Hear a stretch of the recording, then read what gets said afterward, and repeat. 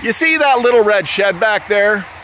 Can you believe that we sell over $100,000 in honey and other farm products out of that little red shed? All self-serve, mostly cash, with very little effort.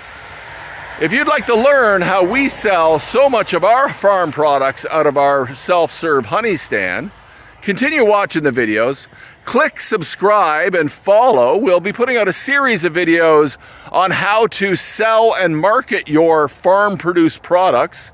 A lot of the things we talk about won't just work with honey, they'll work with anything you're making off your land. So if you're producing chicken or eggs or farm-raised beef or vegetables, anything at all you're producing off your land, the techniques we talk about will work in all them too. So follow along with us and we'll learn together, and hopefully we'll make your farm products profitable. So let's start the video out by taking a short little tour of our farm stand here and talk about what a farm gate sale is.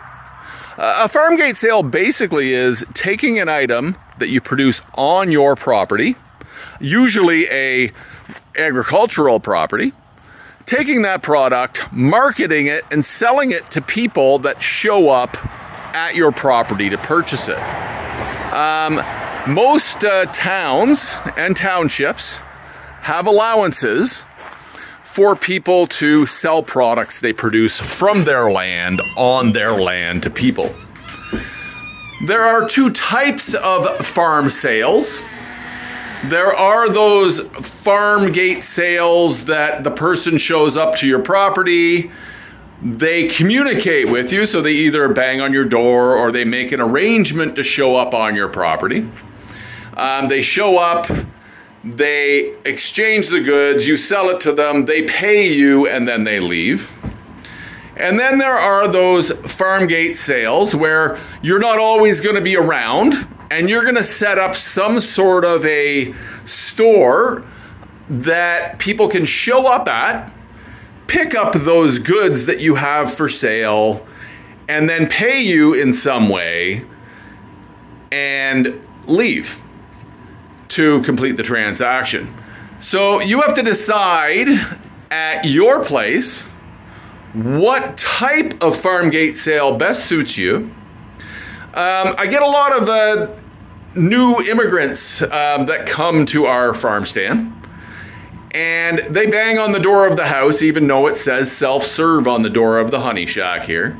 And they bang on the door of the house because they can't physically pay for something without somebody knowing that they took money. And they've told me or voiced to me that if they did something like this at home, people would steal everything in here.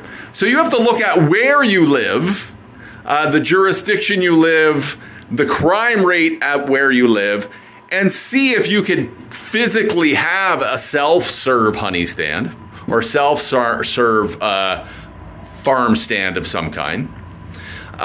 Or you may have to revert to having one-to-one communication with people that come to purchase items from you. Hey, thought I'd come on over to the beekeeping shop. I'm sitting down in the bottling room where we bottle our honey. And before we went any further, I thought I'd introduce myself. My name is Brian Scott. I am a commercial beekeeper in beautiful Innisfil, Ontario, Canada. My family and I operate a company called Innisfil Creek Honey. We produce honey, we produce bees. We have a beekeeping supply shop where we sell beekeeping supplies. We also ship throughout Canada. And we produce a lot of honey. We need to have somewhere to sell it. So we do a bunch of farmers markets. We do sell honey from our beekeeping supply shop. We do wholesale honey to some retailers. And we run our self-serve honey stand. The benefit of having a self-serve honey stand, even though we have these other revenue streams, is with the self-serve honey stand, it's open 24 hours a day, 7 days a week. If people are driving by and a normal store would be closed, it's open. They can stop in whenever they want. So there's a convenience factor there for our customers. There's a convenience factor there for us because we don't have to have one-on-one communication with every person that wants to buy a bottle of honey. The other benefit of it is that we make 100% of the money off of that at self-serve honey stand. Whereas if you're selling things wholesale to retailers, you're selling it at a discounted price so that they can make money. If you're going to farmers markets, you're paying to go to the farmers markets, you're paying for your booth setup, you're paying for your labor to be there, which I think a lot of farmers don't even look at that part of their lives. So the farm gate sales are a fantastic way to make some extra money. It's almost a passive income because you're really just collecting the money at the end of the day and loading it back up for people to pick up the next day. It's not quite as simple as that, but that's it. So I'm going to try to put out a video every couple of weeks or so. If you'd like to learn how we make, honestly, over $100,000 off of that self-serve honey shack, click the subscribe button. Continue to watch our videos, and like I said, I'll try to put one out every couple weeks. If you have any comments or questions, put them down below. I'm willing to direct these videos in any way you would prefer. You are the people watching the video. So put a comment below if you have any questions. I'll include it in the next video. Anyways, everybody have a good one. Enjoy your life, enjoy your friends and family, and hopefully make some money.